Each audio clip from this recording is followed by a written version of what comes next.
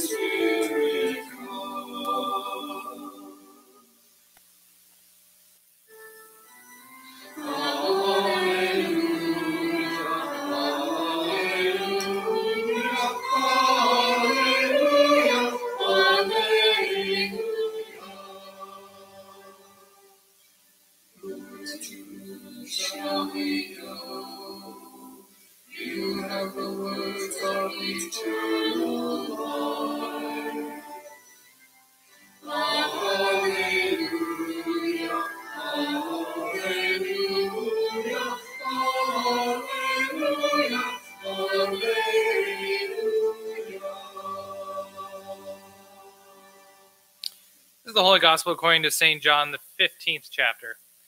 Glory to you, O Lord. Jesus said, when the advocate comes, whom I will send to you from the Father, the Spirit of truth who comes from the Father, he will testify on my behalf. You also are to testify because you have been with me from the beginning. I did not say these things to you from the beginning because I was with you, but now I am going to him who sent me. Yet none of you asks me, where are you going? But because I have said these things to you, sorrow has filled your hearts. Nevertheless, I tell you the truth. It is to your advantage that I go away. For if I do not go away, the advocate will not come to you. But if I go, I will send him to you. And when he comes, he will prove the world wrong about sin and righteousness and judgment. About sin, because they do not believe in me. About righteousness, because I am going to the Father, and you will see me no longer. About judgment, because the ruler of this world has been condemned. I still have many things to say to you, but you cannot bear them now. When the Spirit of truth comes, he will guide you into all the truth.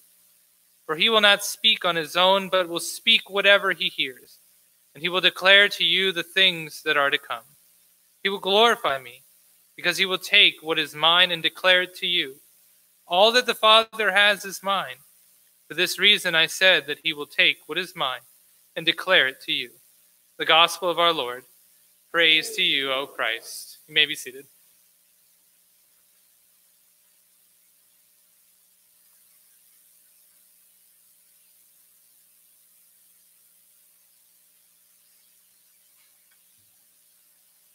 Let us pray. Lord, show us that through the Holy Spirit you are within us, guiding us, so that we may show your light to the world. Amen. Pentecost. I love Pentecost. It's my favorite Sunday. And it's because it's the Sunday where Jesus comes in and screws everything up.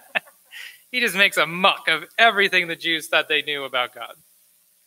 This is the Sunday where those monotheistic Jews are bombarded with a huge theological problem. The problem of multiple persons in God. Here Jesus, who might be God, is sending a spirit to us, but Jesus is leaving us to go be with his Father, but Jesus proclaimed to be both the Son of the Father and also God, and yet is leaving us to go be with himself, but also not leaving us because he sent the Holy Spirit, who also is God. But the Spirit isn't exactly Jesus, but is Jesus, because they are all God. And then this function, or part, or really person of God, then acts as an advocate for us toward God, and yet again is also God. Wait, what? Confused? I sure am. And so were the Jews when they first had this theological issue of who God really is. Because for the majority of Israel's existence, They were fighting against this idea of polytheism, or the belief in worshiping multiple gods or multiple equal gods. Their whole lives, their whole identity was proclaiming the absolute oneness of the tetragrammaton, or the unspeakable word or name of God. And here comes Jesus, who clearly is from God, as they see him being risen into heaven with their own eyes, throwing a wrench in 5,000 years of the theological understanding of God. 5,000 years. And in order to combat this dilemma, two major factions came about. There were the Jews who denied the divinity of Christ and just said, we're not dealing with it, and we're just going to stick with what we got. And the Jewish Christians who accepted the divinity of Christ and now wrestle with the ridiculous concept of the three-in-one God.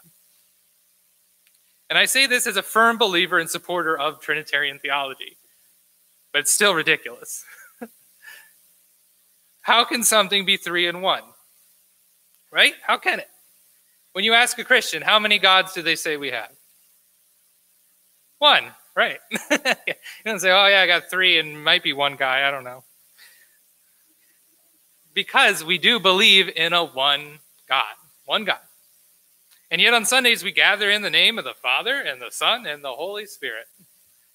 We don't say God, as if there are three separate identities in which we worship. But we know they are one, but three, but distinct, and yet still absolutely connected. Ridiculous. It is. And yet I believe it. But why?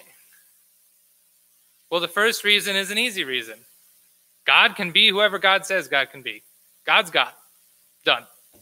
But that's not a very good answer. Secondly, most importantly, I feel it creates a very important theological and practical reason for our existence. That the foundation of all that exists was created by a being that is one in relationship, and therefore created us through relationship for relationship. And that's amazing. It shows us that God isn't some dictator up in the sky demanding prayers and love from the creatures that God, the one God, created. But rather God who is fully content in God's self, who has full relationship in God's self, doesn't need our love, but wants it.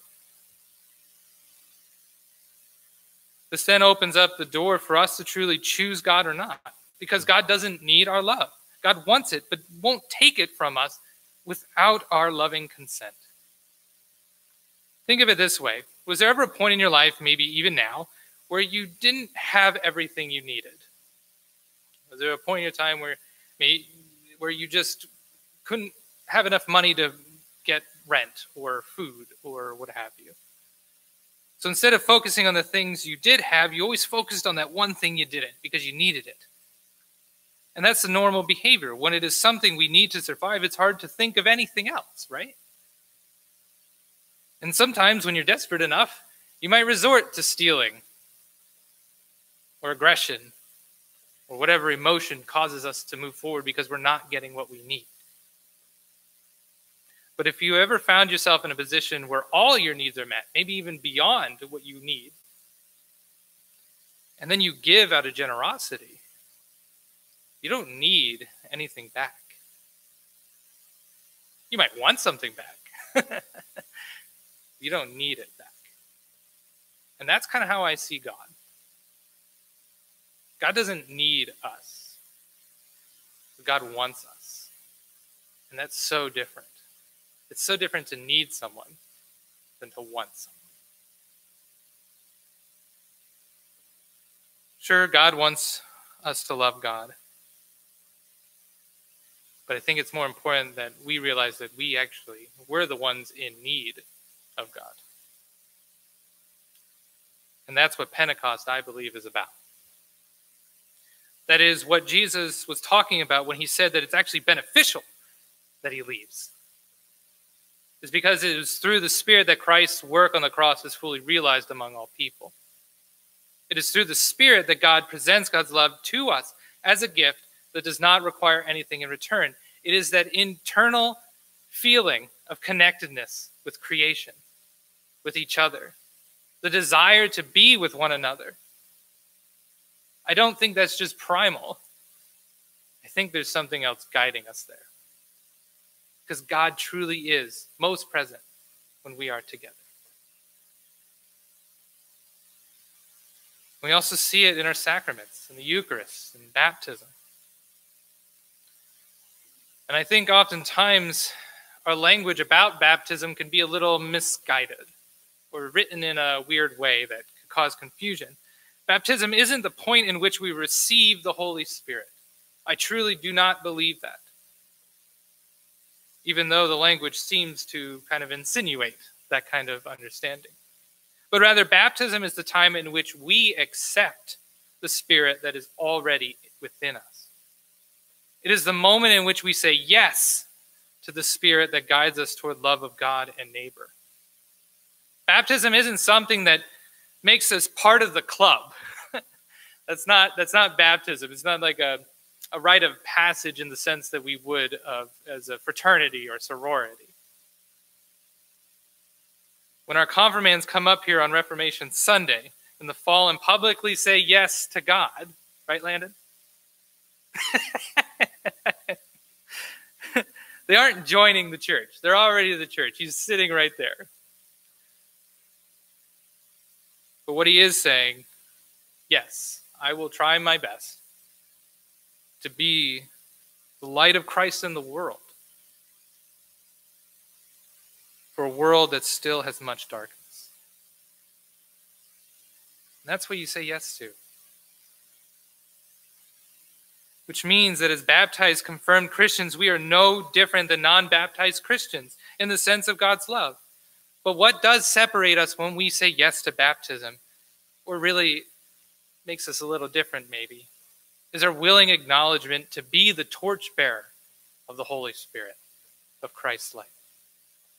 When we look at this Paschal candle, or the Jesus candle, we see a representation, a symbol of Christ's initial flame. If you notice, we always take from this candle to light the others. And after today, this candle will go away, because it represents that the light is then amongst us. This light that we point to, that we get our initial flame from, it's no longer needed here, because it's in each and every one of you.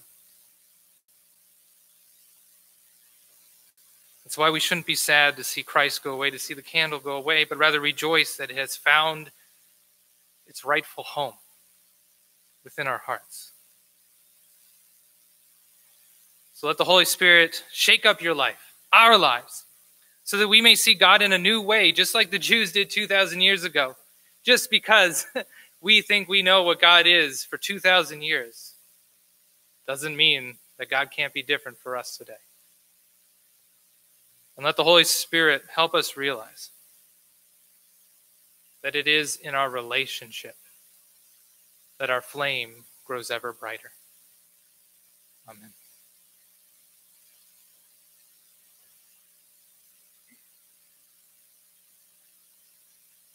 Hallelujah. Christ is risen. Christ is risen indeed. Hallelujah.